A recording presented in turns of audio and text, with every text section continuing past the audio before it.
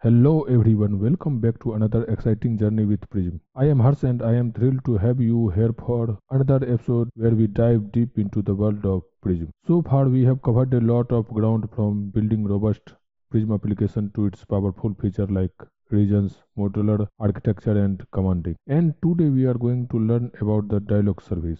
Before we dive in, if you are new here, don't forget to hit that subscribe button and turn on notification. By subscribing, you will stay updated on all the latest Prism tutorials. Without wasting time, let's get started. As you know, dialog is nothing but a UI or we can say view. So let's first create the view. Let's create the view first. I will add view inside the toolbar model views folder. Let's add it. I will click on add, then click user or we can go to new item and search for user control. I will select user control WPF and I will set the name file dialog and click on add. As you know, every dialog have some button and some text, so here I will add two buttons. I will use stack panel here and then I will add two button control and I will set the name. Here I will say OK, and for second button I will set the content cancel, and here also I will bind the command OK command, not like this. I have to use binding, and I will also bind the command for cancel button and I will say cancel. Okay, now our UI is ready, and now I am going to add the view model for this dialog. Inside the view models folder I will add the class and I will say file dialog view model. Click on add. Okay, I will make it public, and now I will add command. So I will copy the command here and I will rename that command. Inside the constructor I will initialize this command as I have done here,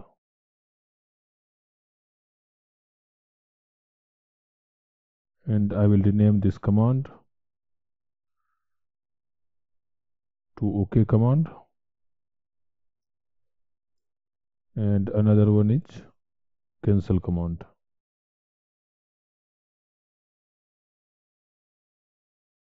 I don't want to do this thing, so I will remove this. Okay, and I will add the namespace for delegate command using prism.commands. Here this is not required to use I command. I can use delegate command, otherwise I have to add the namespace for I command as well. So I will use the delegate command here also, and I will replace this with this one. And I don't want any command parameter here, so I will remove this. And for the can execute I will just return true, means it will always execute this command. And here I will say OK, and here I will say cancel. Let's create this method, this also. Now our view and view model are ready, right? You may think it is similar to the normal UI, right? There is no change in dialog, right? Now our process will start how to make it dialog. So for make this view as dialog, first we have to implement the iDialog aware interface to our view model. And I will add the namespace for this iDialog aware. Let's see the reference. I will verify once this reference. I think some reference are missing. Okay. So we have to use this one, not this thing. Okay, because here inside that we have the Prism code. We need Prism code for dialog service. So I will click on add, Then we can find the namespace for this one, prism.services.dialogs. Now let's implement this interface. Something is missing here. Okay, we can't use this, we have to use this colon. Now let's implement this interface. We will have to implement some method. Okay, what are the method? These are the method can close dialog, on dialog close. Here I will return true. I want to make it closable so that it can close. Okay.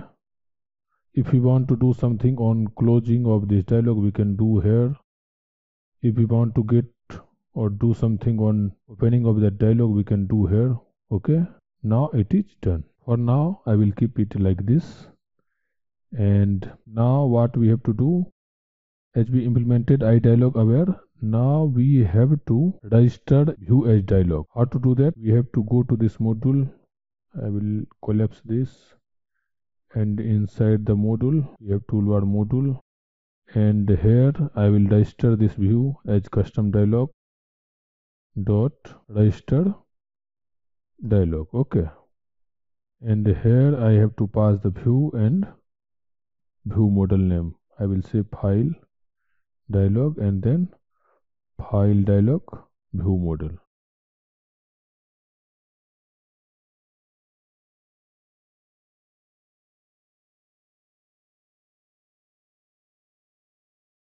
Okay, add the namespace for this.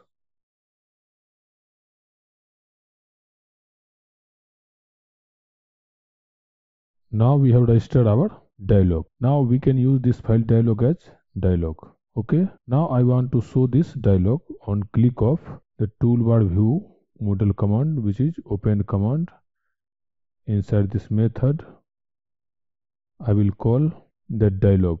So here I will use the iDialogService.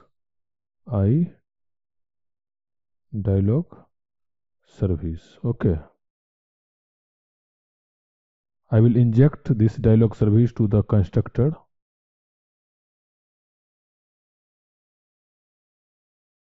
I will define one dialog service here, and I will assign this dialog service to this injected dialog service. Okay, equal to dialog service.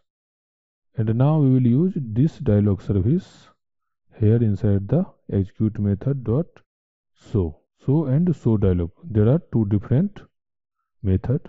Show is for non-modal dialog and show dialog is for modal dialog. What is the difference between two?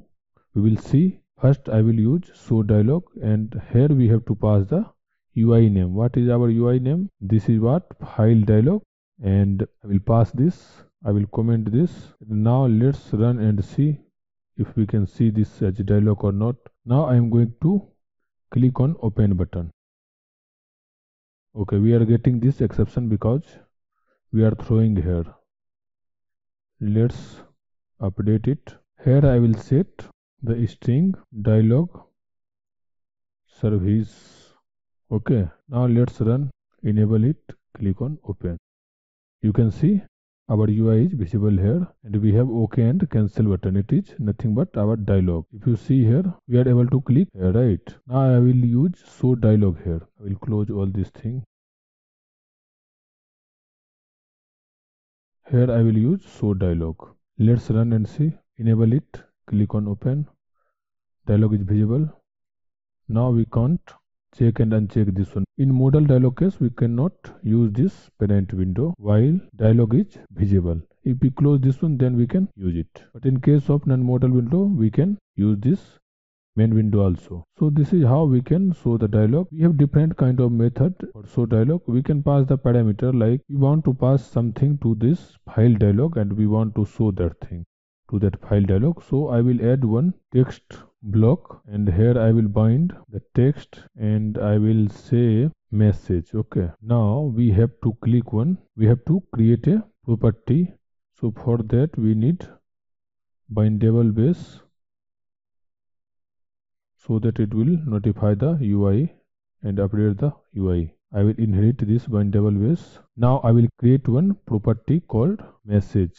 Okay, and here I will call the set property method of bindable base class. Ref, then message, and then value. This is what we binded here. Now I want to pass some value to our file dialog. How to pass that? We have dialog parameter, new dialog parameter, and here I will pass parameter like this. I will say message equal to, I will pass this here. I will define one variable, message equal to, this is dialog service. Okay, and I want to use this parameter here. Now here we have to pass one callback method. We'll say the method result, and then like this we can do. Okay, and here we can access the result of our dialog. Now first let's use this message inside our dialog. How to use that? Go to view model, and inside this method on dialog open, we can initialize our message. We can say parameters dot get value, and here I will pass this name, which is this message, and here we have to make it string. Now let's run and see. Click on open. You can see we have this text. This is dialog service. Okay, and cancel. We can pass the value from here, right? While calling this show dialog, we can pass the value, and we can access this inside the view model of dialog like this. Okay. Now what I want to do here, I want to get the result of OK button or close button. Okay, so here what I will do, let's first stop this. Now here I will pass the command parameter here for all the button, so that we can, based on the command parameter, we will return the result. Okay, here I will say OK, and here I will say cancel. Okay, now here we have to update this command as string, same for this. Okay, and then now we have to update this method definition also. Here I will say param, and for cancel also we have to pass this. Okay, now based on this param we will return the dialog result. I will say if param equal to okay, then what I will do, I will create the dialog result here equal to new dialog result, and here I will pass button result dot okay, and for the cancel same thing we will do. This is for OK button, so I will paste here, and this is for cancel. Okay, and then we will call the request close dot, is this one, this action, request close dot invoke, and here I will pass dialog result. Okay, in the same way I will do for OK button as well. I will change this dialog result as cancel. Now let's run and see. Getting the error. What is the error? Okay, here we have to pass the argument here also. We have to update the command as well. Now let's run. Click on open. You can see this is dialog service, and we have OK. Now I will click on OK. It's closed, right? Because we are closing on click of OK button as well as cancel button, right? Now what I want to do, I want to get this value here also. We want to check the result. So let's see this. If result equal to button result dot okay, then I will show the message box OK button is clicked. Okay, same way I will add for cancel button also. I will copy this same thing to save the time. Cancel. Now let's run and see. Click on open, click on OK. OK button is clicked, right? And the dialog is also closed. Now click on cancel button is clicked, right? This is how we can get the result from the dialog. And if we want to pass something from the dialog to this view model, we can also do by using the parameter. How to do that? I want to send some value from here. Let's see. I will use dialog result dot parameters dot add. Here I will say key as dialog name and value as file dialog. Okay. Now how we have accessed here, in the same way we can access this head as well.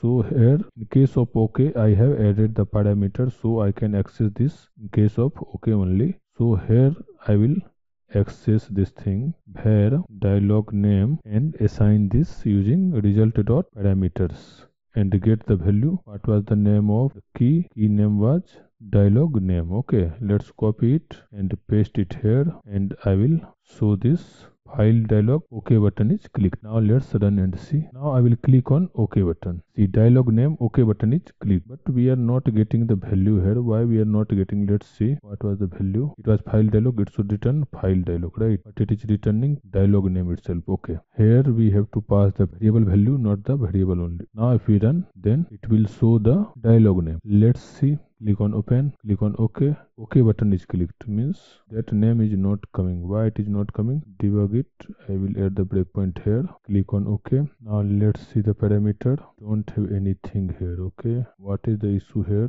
Okay, we are not getting parameters here. Let's see in the dialog window how we have added. Okay, we have added in the cancel button. I will add it in OK button. Okay, then it will come. Now I will click on open and click on OK. Now we can see parameter, dialog name, and now let's see. We can see file dialog, OK button is clicked, right? This is how we can pass the value from dialog to our view model, or we can pass the value from view model to our dialog, right? I hope you understand how to use the dialog service of the Prism. If you found this video helpful, let's share with your friends.